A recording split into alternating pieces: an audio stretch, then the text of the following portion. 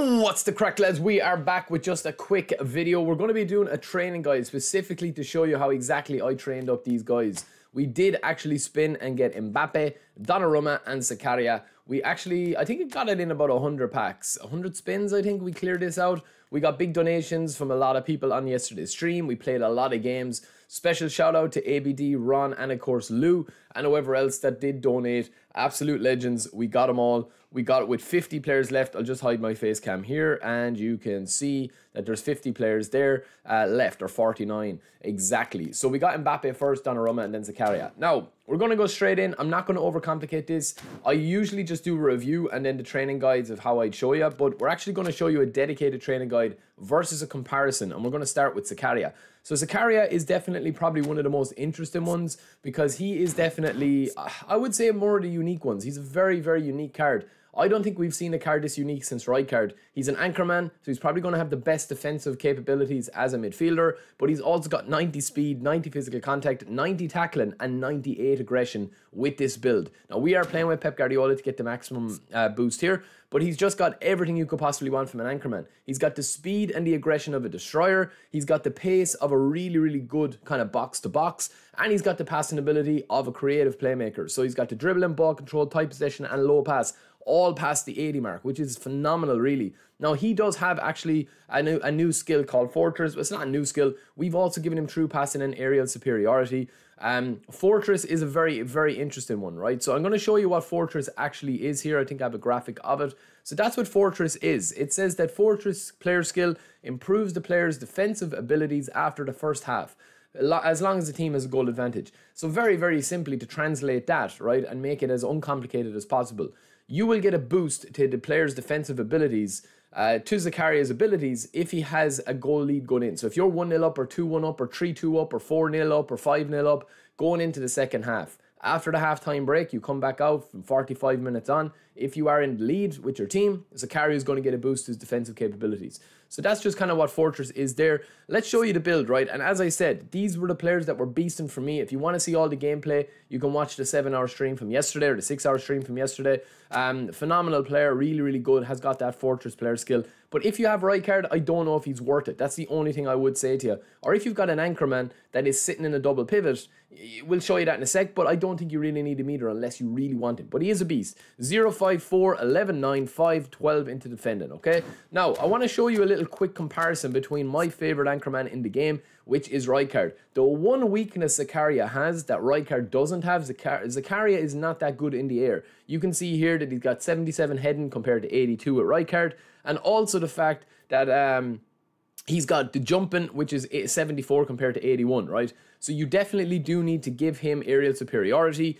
Rijkaard has that as well here, and also I think you need to give him true passing or weighted pass because he does have every other skill that you could possibly want. And of course, it's always going to be nice if you've got a lead going into the second half with Fortress, right? But again, Zakaria, that's the build. That's how I would show you where he is, and that's how I would kind of explain him, right? Next up, we have Donnarumma. Not going to spend too much time on Donnarumma. Goalkeepers at the moment, lads, need a big overhaul. The goalkeepers can pull off some amazing saves, or they can parry it straight out to your opponent, and they'll score a goal and just absolutely like drive you mad. 93 awareness, 96 reflexes, and 85 jumping or around that. Even though he's a tall goalkeeper, you might as well get the jumping up to 85 because the rest of the stats don't really matter too much. His reach at 91 is big, and he obviously compares with the big time Schmeichel, Cech, Oliver Kahn, Neuer, any of those cards, right? He's got every player skill that you could possibly want, but he doesn't have any special Showtime skill. He doesn't have, you know, Showtime saves or long range saves or anything like that. He doesn't have a skill, which means that they probably don't really focus too much on the goalkeepers. Player progression, all we're going to do is 2 into aerial, 12 into goalkeeper 1, 8 into goalkeeper 2, and then 10 into goalkeeper 3. Now, this is how he compares to another version of Donnarumma. So if you've got another version of Donnarumma, it's just really, lads, you're moving pieces around the chessboard. That's all you're doing, man. You're moving the same pieces around the chessboard. This is not going to be a case of, oh, this new Donnarumma is going to put me on a 20 win streak, or he's going to save shots that the other Donnarumma can't. They have the same player ID, they have the same physique, they have the same play style, they have the same everything. So I do think that Donnarumma is probably the weakest pack selection in this. It's all about Mbappe and it's all about Zakaria. And I would even give Zakaria the edge there a little bit. Right, so last but not least, we have Kylian Mbappe. His last ever card for, of course, PSG, because he will be moving to Real Madrid after the Euros.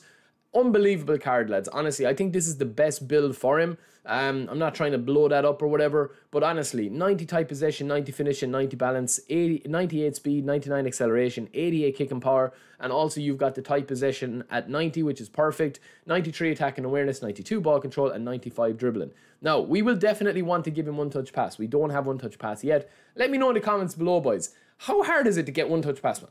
Honestly, how hard is it to get one-touch pass? It's impossible with the legacy transfer to do that method. I haven't got one-touch pass in about 8 months, I'd say. 6, 7 months, definitely. But he has got really nice skills, and he also does have phenomenal finishing. So this is what phenomenal finishing is here. Increases the power and accuracy of finishing shots from unorthodox body positions. Now, I played about 10 games, lads, with Mbappe, okay? Well, I'll check how many games I played, so I'm not a liar. I've only played 5 games with him. 5 games with him, right? 2 goals, 3 assists. But honestly, he missed a couple of really bad chances. I'll probably try and post them up in a separate video. I'm really torn on phenomenal finishing. I don't think that this Mbappe really excels compared to the free version of Mbappe that we were given a while back. I think that the free version of Mbappe is going to be more than enough for most people. This is the free version here. They're both goal poachers. Obviously, you've 103 versus 99. Same play style, same body type, same everything, right?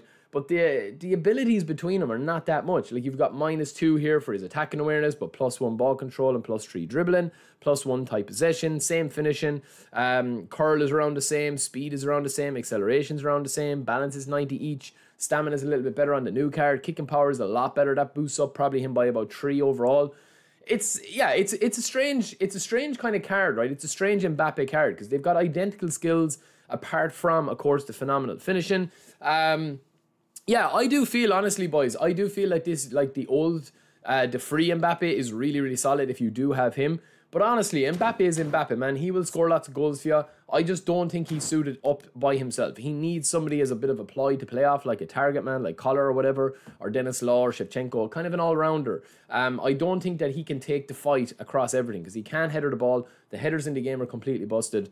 But yeah, he is a really, really good card. And as I said, this is the build that we went for. 4, 4, 10, 9, 11, and then that's it. So 4, 4, 10, 9, 11 into lower body, 9 into dexterity, 10 into dribbling, and 4 into passing and shooting. You could even get away with not putting anything into passing, to be honest with you, and have his passing at like 75, 74. Because, you know, once you have one-touch passing him, that's all you need. And you could boost up his kicking power to 90. Or, of course, you could boost up his attacking awareness 1 or 2 more as well. It's a really, really good card. But is it worth going deep for? If you have free versions of these cards, they're going to be 90% like the same. So, you know, be smart with it, I suppose. But that is the training guide for all of those cards. I would definitely 100% play Zakaria in a double pivot. I don't think he can handle playing by himself like Rijkaard. He doesn't operate and cover that ground as much. Even though their stats are pretty much identical, they're similar players. Rijkaard just has that bit about him that he can mix it in the air and on the ground. And he's super, super, super long as well in midfield. Zakaria does have a lot of those animations, but I definitely think he excels with somebody else doing the work beside him, like Kante, Makelele, Davids, or somebody like that, or Nedved, or somebody like that. But yeah, that is it for me, boys. Let me know what you guys think. Don't forget to subscribe, and we'll be back very, very soon with another video. Peace!